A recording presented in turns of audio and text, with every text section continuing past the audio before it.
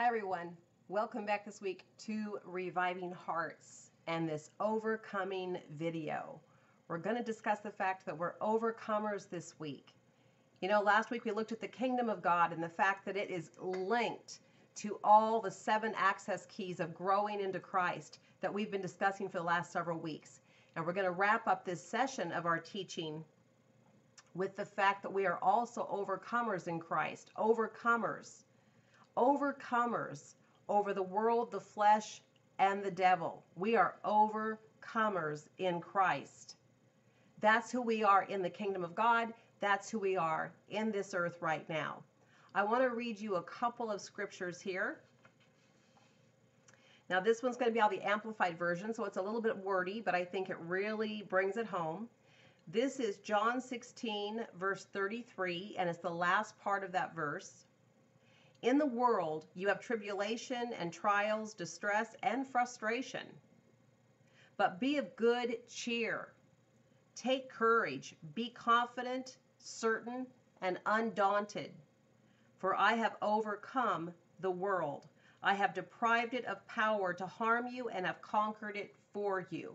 Now, of course, this is Jesus Christ talking. He not only overcame sin and the devil and death and all his works, but he overcame all the things in this world that could possibly harm us and put us into his position of an overcomer. So in other words, I didn't have to go to the front line and fight the war. He fought it for me. And so I am now coming from the point of being victorious already in a war that he already won. The enemy's already been defeated because of Jesus Christ, and now I am just standing in that victorious position. I mean, I'll tell you what we have been offered truly is good news. That's why it was called the gospel. It is good news. I'm going to read one other scripture here. This is in Revelation, chapter 12, verse 22. They won the victory over him being the devil. They won the victory over him because of the blood of the Lamb and the word of their testimony. They did not love their life so much that they refused to give it up. Now, being overcomers, we have in this verse, Revelation 12, verse, actually it's verse, let me look here. I think it's verse 12, verse 11, I'm sorry. It's Revelation 12, verse 11, excuse me. In this verse, he gives us 3 major elements that cause us to be overcomers in Christ. And the Lord had me write those down here on my board, connecting once again to these 7 access keys of growth. The first one is the blood. This is connected to Jesus Christ and the Holy Spirit. That's kind of without being said, I think everybody understands that. Redemption comes through the blood of Jesus Christ. Without him shedding his blood, without him pouring out his life for us and shedding his blood so that we could have remission of sin, we couldn't have been forgiven. We couldn't have had remission of sin, okay? The wages of sin is death, and we would have still had to pay those wages if it weren't for Jesus giving his blood as a sacrifice for us. Now, this was not a natural ransom. You know, if somebody in the world is kidnapped, usually they want someone to pay money in order to release this person from being kidnapped. It's a ransom. We were ransomed by the enemy. The enemy lied to Adam and Eve and stole the earth from them, stole their birthright, stole their place in the garden of God, and he took over. He became God of this world rather than Adam and Eve. He took dominion. He took control.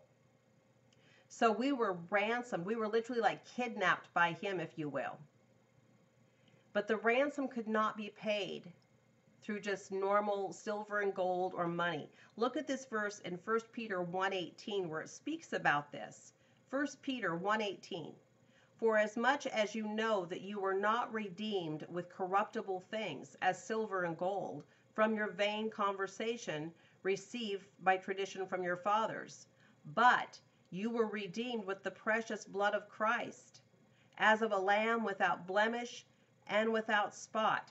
He redeemed us with his blood. It took the blood of Jesus Christ. It took the sinless, perfected life of Jesus Christ to redeem us back from the enemy, to pay that ransom for fallen man. It is by the blood that this took place. So if it were not for the blood of Jesus Christ, we would still be in our sin. We would still be controlled by sin. And yet, according to the word, now that we're redeemed, now that we're children of God, we are no longer under the dominion of sin. We now can say no to sin and stay free from it, just like Jesus showed when he walked in this earth. The next thing that we overcome with is our testimony. The testimony. First the blood, then the testimony. The testimony is tied to the word and prayer. Why? Because our testimony is the word. This is the testimony. The testimony comes in many ways, okay? Let me look at each one as we break it down here. Now, first let me define what a testimony is, just so we're kind of on the same way of thinking here. A testimony is a formal, written, or spoken statement. A formal, written, or spoken statement. A testimony is evidence. It's a declaration or proof provided by the existence or appearance of something. Or it's a public recounting of a religious conversion or experience. This is a testimony. So a testimony, first of all, let's look at this first part. It's evidence or declaration or proof provided by the existence or appearance of something. Now, according to Scripture, the Holy Spirit testifies to us. Now, do you know when you got born again, how did you know you were born again? How did you know that something took place in you, that something changed? Because the Spirit of God moved in. And the Spirit of God, according to the Scripture, gives you an assurance. There is this sense of knowing inside of you, which is really the Holy Spirit testifying to you, proving to you, witnessing to you, assuring you inside that you are now a child of God. And it is a knowing that you have. Children of God don't go around not knowing who they are. I mean, sometimes the enemy may come to you when you're a very young Christian and try to say, oh, you didn't get saved. You're not really a child of God. He may try to get you to doubt and question because he's just trying to condemn you. But if it's just the enemy, the Holy Spirit will be there and he will point out to you that this is what it is and you need to just come against that. But otherwise, you know that you're a child of God. There is an assurance. There is a witness in you by the Holy Spirit that you are a child of God, that you have been redeemed. So first, the Holy Spirit testifies. Listen to the scripture in John 15:26. Jesus said, I will send you the Spirit who comes from the Father and shows what is true. The Holy Spirit will help you and will tell you about me. So the first part of this testimony is the Holy Spirit. The Holy Spirit is the first testifier to us about Jesus Christ. The Holy Spirit knows all about Jesus Christ because the Holy Spirit is the Spirit of Jesus. So he comes in and he witnesses, he bears witness, if you will, in your heart that Jesus is who he says he is, that you have been redeemed, that you have been born again, and then the proof and the evidence begins to come out in different changes that take place. But he is the first testifier to the truth of Jesus Christ, the Holy Spirit. Then the Word testifies. The Word testifies. Psalm 119:111. I have taken your unchanging word as an eternal heritage, for it is the joy of my heart. The Word testifies. As you get into the scriptures and you read the Word, it will testify and give evidence to the fact that Jesus Christ is who he said he is. He did come and live in this world. He did do all that he said he would do. And as you read the scriptures, the Holy Spirit with the Word of God will testify and witness to your heart that it's all true, that it's all real. He's the one that brings that assurance that it's right, that it's proven, that it's evidenced as true. He is the testimony. So the Spirit first, the Holy Spirit, and then he takes the Word, and through the Word of God, it also is our testimony. So we overcome by the Holy Spirit. We overcome through the Word of God. Do you realize we overcome everything that comes against us? We can overcome through the power of the Holy Spirit with the evidence of the Word, because this Word is true. Everything in this Word that God said is ours is true. It's yours. If he says you're healed, you're healed. If he says you're free, you're free. If he says you're delivered, you're delivered. We can count on the evidence of this Word along with the witness in our hearts from the Holy Spirit. Another way that this testimony of Jesus Christ is proven out and showed to us in our life is in Acts 14:3. It's through signs and through wonders. Look at this.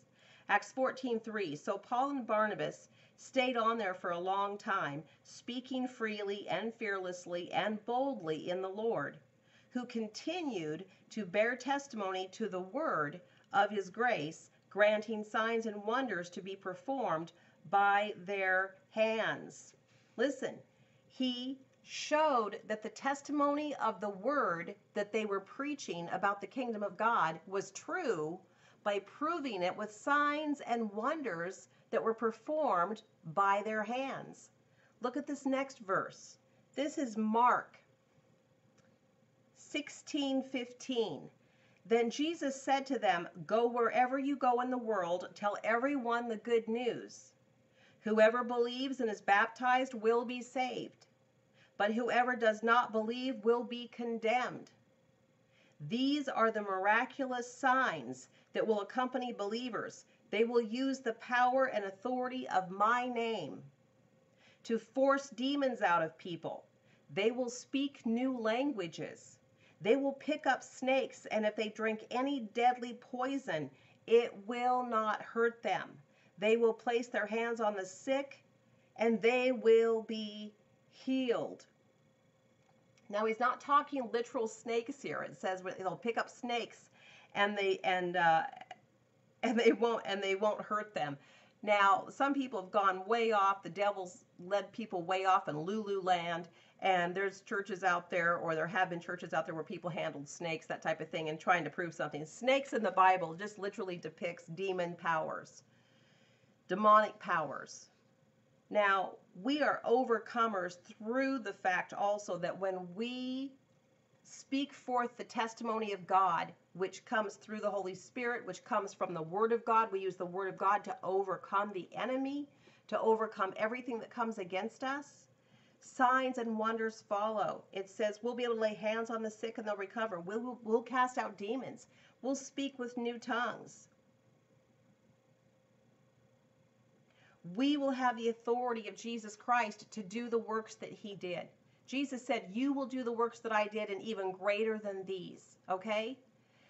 This is testimony to the fact that we are children of God, redeemed by the blood of Jesus Christ, and we overcome through these things. We overcome through the testimony. I think a lot of times people think the testimony is just their personal testimony.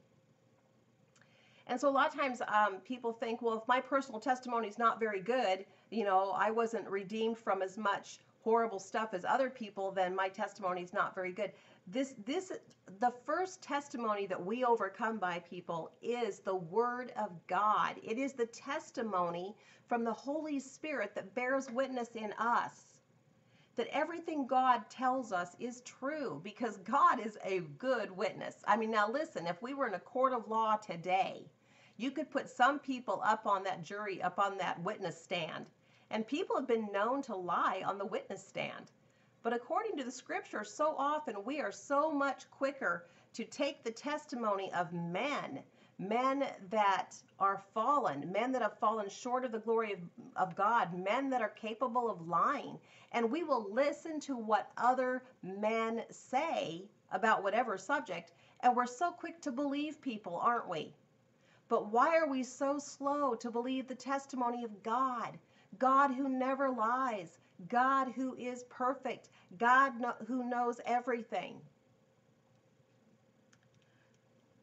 Listen to the scripture in 1 John chapter 5, verse 9.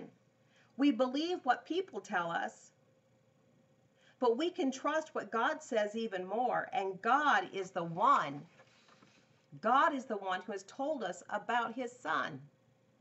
Verse 10, if we have faith in God's Son, we have believed what God has said. But if we don't believe what God has said about his Son, it's the same as calling God a liar. God has also said that he gave us eternal life and that this life comes to us from his Son. And so if we have God's Son, we have this life. But if we don't have the Son, we don't have this life. All of you have faith in the Son of God, and I have written to let you know that you do have eternal life. Now listen, God says you're saved when you accept Jesus Christ as your Lord and Savior, and you receive the blood sacrifice that he gave for you, and you receive the testimony through God, through the Holy Spirit, through the Word, that you are saved, that you are redeemed. You can trust God that you are truly saved. So we overcome through that testimony. We overcome through every word that comes out of the mouth of God. You know, even when the enemy came against Jesus in the earth and began to use different things to tempt him to sin, he used the testimony to overcome the enemy, didn't he? That was the testimony. That's what we use to overcome. We use the word. I have used the written word of God by the Spirit of God so many times to cast demons out of my own life, to cast demons out of other people, to receive healing from my own body. I've had times where it wasn't somebody physically laying hands on me so that I could be healed. It was just me going to God's word, which is my testimony, and using that word by the power of the Holy Spirit in me that bears witness that that word is true and that word is powerful. And I have been delivered from so many things. I mean, God has healed me. Oh my goodness. He healed me of carpal tunnel in both hands, that basically they said I was a candidate for surgery. It was just going to grow worse. He completely healed me of that. He's completely brought me out of a stroke. He's healed me of back problems. He's healed me of depression in my mind. He has delivered me from so many things. And a lot of it came through just the testimony of the word, just believing what he says in the word. And because I believe it, I speak it out of my own mouth. And the Holy Spirit takes hold of that and brings deliverance and healing and overcoming power to whatever it is I'm having to come against. This is our place in the kingdom of God. We are overcomers. First by the blood through Jesus Christ, then the testimony that comes through the Holy Spirit and through the word and through prayer. The next thing that causes us to be overcomers is death. Now remember, at the end of this scripture, it said that they did not love their life so much that they refused to give it up. Now we understand from the scriptures that many people have been martyred for Jesus Christ. I mean, if somebody came to you today and put a gun to your head and said, either renounce Jesus Christ or I'm going to blow your head off right now, how many of us would say, I will not renounce him? Many people have physically given up their lives to be martyred because they would not renounce their faith in Jesus Christ. But we also discussed earlier on in this area of our access keys of surrender, devotion. We discussed how we need to surrender our lives to God. He purchased us with his blood. He purchased us. You are no longer your own. You were purchased by the precious blood of Christ. That's what the word says. So you no longer have ownership of your life, okay? And you have to be willing to let that life go so that you can overcome what comes against you. It's a form of dying, like I shared in the surrender video. Dying to yourself, dying to your own will, dying to ownership of your own life is not easy for most people, because we just seem to we seem to like control. You know, we seem to like to think we're in control, and we just want to go our own way and do our own thing. But until we take the death of self, until we accept the death of ourself like Jesus did, we're not going to overcome like he overcame. Let me read this. Now listen to this. God did not give you his nature and his spirit to just restore your self-nature to a better place. Now, he did not come, shed his blood, do all that he did so that we could just be better people, so that we could just be a nicer person, so that our self-nature could stay intact, but we would just be nicer and kinder and religious. That is not why he came. He came to demonstrate to us that death is required in order to receive life. You must die to your old way of living in order to receive life. When you surrender to God and say, God, I want to be born again. Jesus, I make you the Lord of my life. Please come in, take my life. Just take control. Right there, you're saying, I'm willing to give up ownership of my life to the Lordship of Jesus Christ and let him take control. You are giving it up, dying to it, so to speak. That's what you're doing. That's what you're doing. And in that place of death, in that place that's connected to surrender and devotion and these access keys, we overcome the world, the flesh, and the devil. That's one of the things that's going to cause us to overcome. Because come on now, sin is not going to be able to tempt you when you're a dead man. If you consider yourself dead to the things of the world and no longer pulled by the things of the world, then the world can't overcome you in that area when you're dead to those things, right? When you're alive to God and dead to the devil, he can't come in and just take control any way he wants to, as long as you remain and reckon yourself a dead man.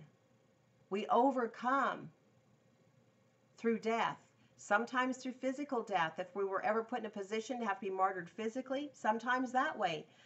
But we die daily to what we want. We die daily to that old way of thinking and the old way of doing things and the old way of talking. Paul said this. Paul said in 1 Corinthians 15:31, I protest by your rejoicing which I have in Christ Jesus. I die daily. I die daily. I die daily. Romans 8:36. It is exactly as the scriptures say, for you we face death all day long. For you we face death all day long. Now listen, Jesus was willing to give his life so that we could be redeemed, so that we could be saved, so that we could be set free. Are we willing to give our lives for him? And really, in these access keys we discussed at the very end here, surrender, mercy, devotion, those things all take death to be able to do. To surrender to God when I want to do something else takes a death to my own plans. It takes a death to what I want to do. It tells that self-nature, no, you're not in control anymore. God, I belong to God. I'm not going to do what I want to do anymore. Mercy. We can't be merciful to people. We can't be so forgiving to people when they've hurt us and come against us in so many ways, unless we're willing to die to that tendency in us that wants to be vengeful and wants to fight back and defend ourselves. A dead man does not defend himself. A dead man does not defend himself. If we're really dead in Christ like we're supposed to be, when somebody comes against us and begins to say wrong things against us, a dead man wouldn't even take notice. This is where we overcome. We're dead to those things. And devotion. Devotion was all about your one focus, your one motivation life, your one focus, your one love is God. It is God. It is to please him, to do his will, to follow him, to trust him, that takes dying to yourself. There's no room in the front seat for Jesus and your old nature and you. There's you and Jesus, and he's directing you, but there's no room for that old nature to come in and try to usurp its demands, right? There's no way. Do you remember when Jesus was saying that he was going to go to the cross and he was going to be crucified? And Peter right away, he was just hearing the natural part of that. And he stood up and he was like, no, Lord, no, that can't happen. And Jesus rebuked him. And he said, he basically said Satan was talking through Peter, okay? Satan was using Peter's mouth to try to keep him from doing what he was supposed to do. And he made the statement, you care more for the things of men than you do for God. Let me see if I can find that here, if I had it here. Give me just a minute. I think I had it here. Yeah, he said here, you do not savor the things that are of God, but those that are of men. So he basically said to Peter, you're more concerned about the natural stuff than you are about God's supernatural plan here. That's what happens when we don't stay in this area of death with God. We will begin to get all concerned again about physical things, physical cares, the things of this earth. We're going to get more concerned about the things of this world than we are of what pleases God. This place of death that's very much connected to these last three access keys is essential to overcoming. A dead man in Christ has more power than if you just stay alive in yourself. You know, your old self nature has no power to stand against the enemy. It has no power to stand against sin or death. Your old nature needed to be redeemed. And your old nature, according to the scripture, has been nailed to the cross with Christ. And this new life that you live now, you are dead to that old nature. You are dead to doing your own thing and having your own way. Now you live to follow God. And it's in this place of death to yourself that you overcome. You overcome the world, the flesh, and the devil. All these things work together. All these things go together with this relationship that God has had us build up with him. We're citizens of the kingdom of God. We're built on this rock foundation of relationship with God.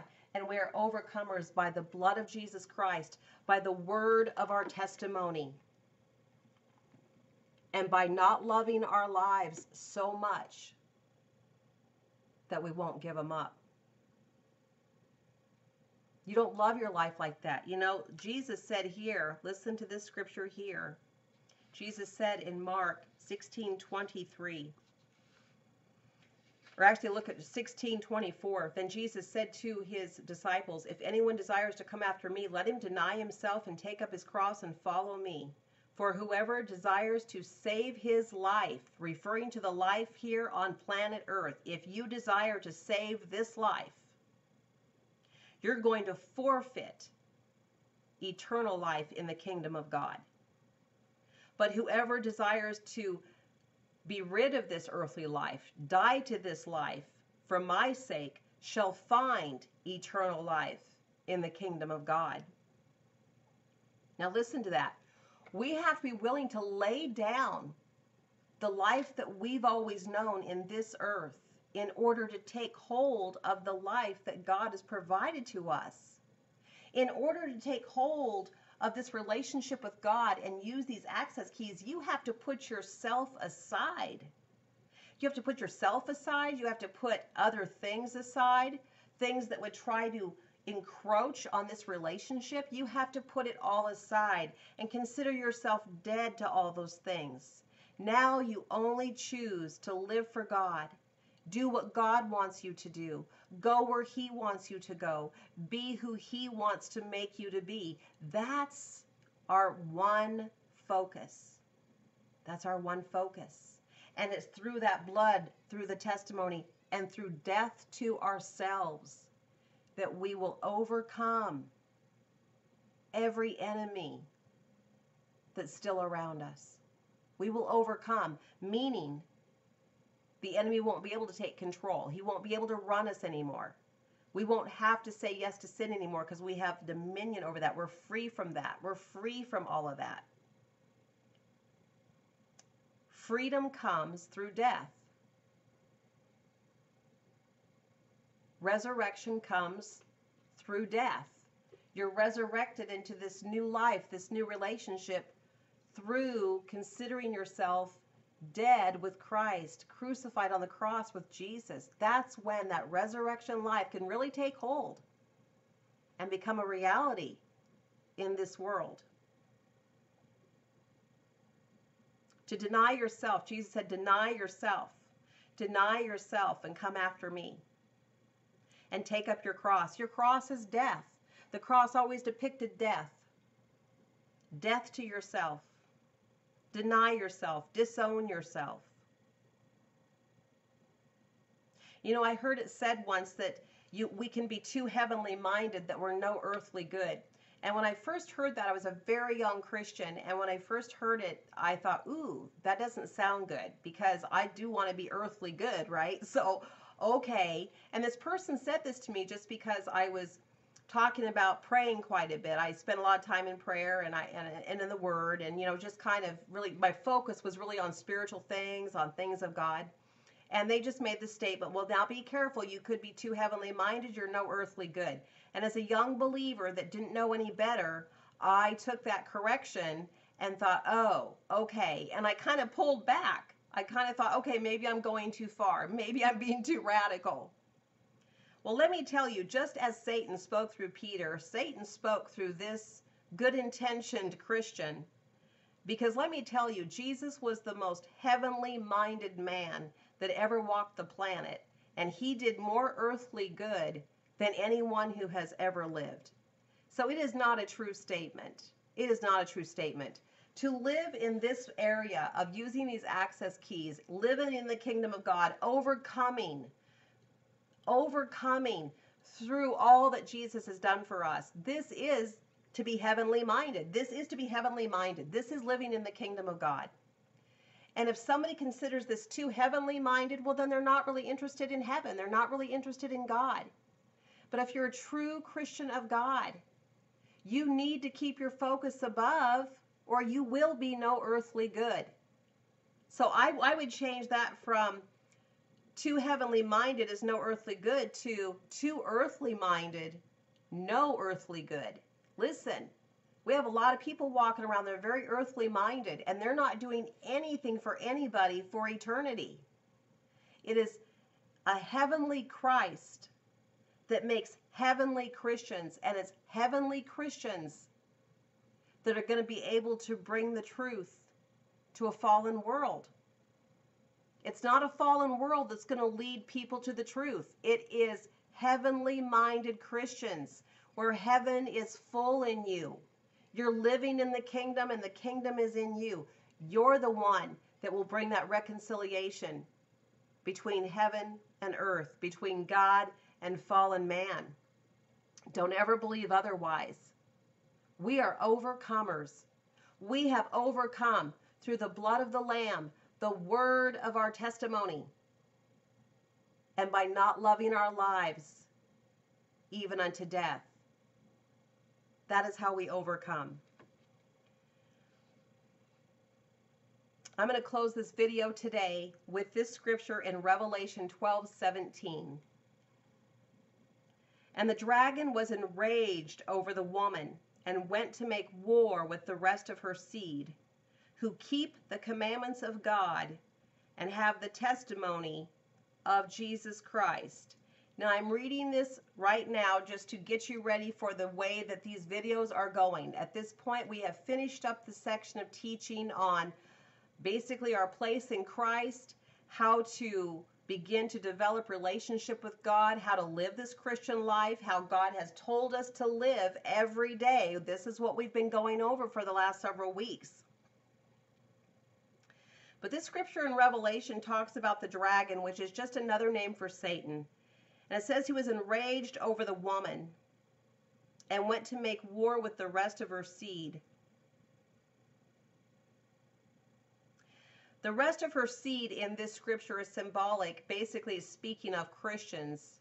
We are of the seed of Christ. We are of the seed of Christ. We are of the offspring of Christ. Jesus said, I came to die so that many brethren would come along, so that many other would be born into the family. That's why he came. But it says here that the dragon, or Satan, is enraged and making war with those who keep the commandments of God and have the testimony of Jesus Christ. That's you and me. If we're true Christians, we keep the commandments of God. We do what he tells us to do. We follow the teachings of Jesus and the testimony of Jesus Christ, the Word of God. And he is here to make war with us. Now, we've just learned that we're overcomers, right? So you're probably thinking, okay, wait a minute, we're overcomers. How can he make war with us? Oh, he can still make war. And the next videos that we're going to be going into, we're going to be literally looking at what this war looks like, what we're up against, and why so many Christians have lost their way, which is what this channel was really birthed out of in the first place, where it came from. I lost my way at some point, not in the sense that I lost my salvation, not in the sense that God ever gave up on me, but in the way that the enemy had the upper hand.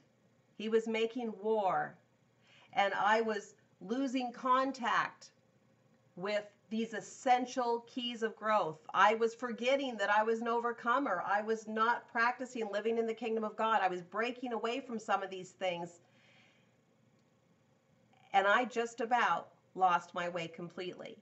And I believe many Christians have gone that route. Some have lost their way completely. Some are right now questioning, you know, if they just are ready to give it all up. And it's because the enemy is making war on us. He is making war on the saints of God. And he's going to continue to make war against us until he's put it completely out of the way, until we're taken up to be with Jesus Christ forever. He's going to continue to make war. But we need to stand up for our sisters and brothers that are falling down, losing their way, being so overcome by the enemy that they're forgetting who they are. They're forgetting everything that's that's at their access.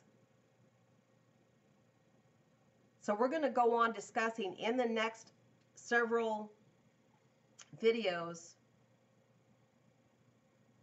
how the enemy is making war against us, how he's causing us to lose our way, how he's taking many Christians off this right path and taking them down a road of deception, a road of being demonized, a road of destruction.